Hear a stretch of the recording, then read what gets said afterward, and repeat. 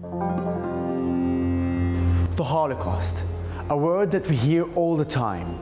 But what do you really know about what happened in the Holocaust? And actually, what happened to Jews in the Holocaust?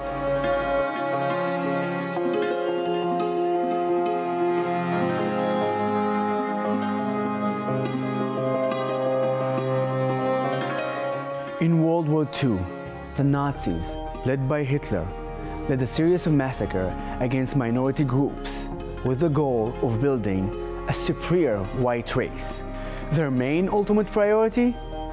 Eliminating the Jews.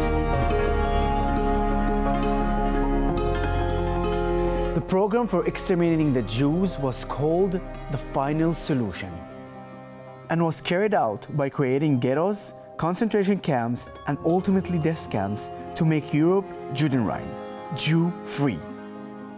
Jews were robbed, humiliated, beaten, even sent to gas chambers.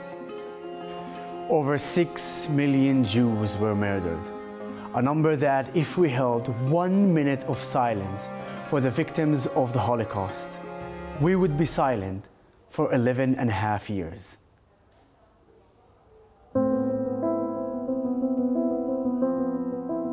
But the Holocaust didn't occur hundreds of years ago. It happened in our generation, just 8 decades ago. At first, no one could have believed that this guy, Hitler, could really commit a genocide. But it began with boycotts and incitement, and ended with murder. By remembering what happened, we can help prevent atrocities in the future.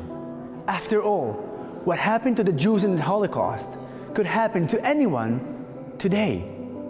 That's why Holocaust education is so important. Talking about it now is protecting you and the next generation. Because very soon, Holocaust survivors like Rina won't be able to provide testimony. I'm the only survivor in my family.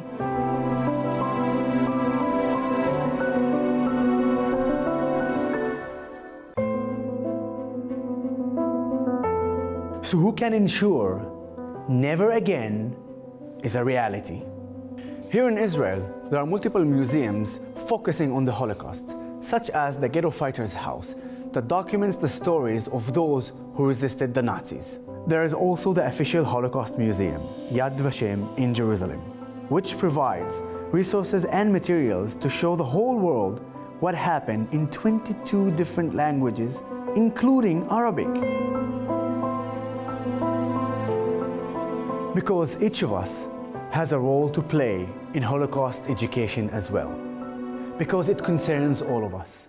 Jews, Arab, all of us. That's why I do my part to educate about the Holocaust. I created the organization Together Vouch for Each Other and teamed up with the organization Zikaron Basalon a few years ago to ensure the stories of survivors were shared on Holocaust Memorial Day in our Arab community and the Arab world. I did my part to educate about the Holocaust. What about you?